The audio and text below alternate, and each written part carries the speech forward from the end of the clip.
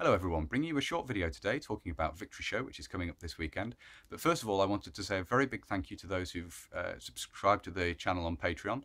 That's Richard Roberts and Will Roger, both of whom have pledged to support the channel over on Patreon. Very, very kind of you. Thank you very much indeed. I really appreciate it.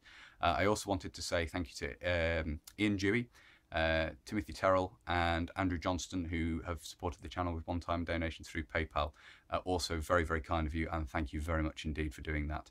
As I say, the main purpose of the video though is to talk about Victory Show. I just wanted to say those thank yous there to those who've supported the channel.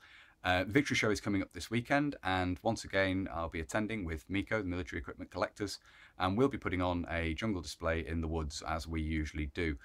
Late war jungle display, the Chindit specifically, so the second Chindit operation into Burma, and it will be similar to that which we had last year. Here you can see some footage from last year's event, and this is the display, much as it will be again this year. We've certainly found that year on year different people tend to come to the event, and therefore doing the same thing doesn't really get stale. It's in fact nice. A lot of people learn a lot from it because of course the Far East is something of a forgotten theatre, and so it's a good display to put on.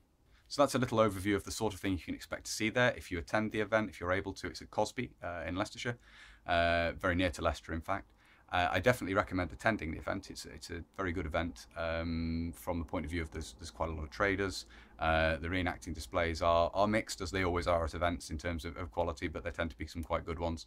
And if you pop along, make sure to pop into the woods. We're generally on the track that leads between, there are two tracks, two entrances into the wood, and we are generally on the track which leads from the German section through to the British section. There's generally airborne forces on one track, and then German forces on the other, some American as well, often representing the Ardennes at the start, so you'll have fake snow and stuff on the ground. But if you walk along the track through the woods and turn right or left down the track leading off through the middle of the woods, you'll generally find us on one side of the track there with a little fire going, and we'll have our hammocks set up as usual. So if you happen to be able to pop along, come and say hello. It'd be nice to say hello to people who know me from the channel. So yeah, as I say, there with Miko, Military Equipment Collectors.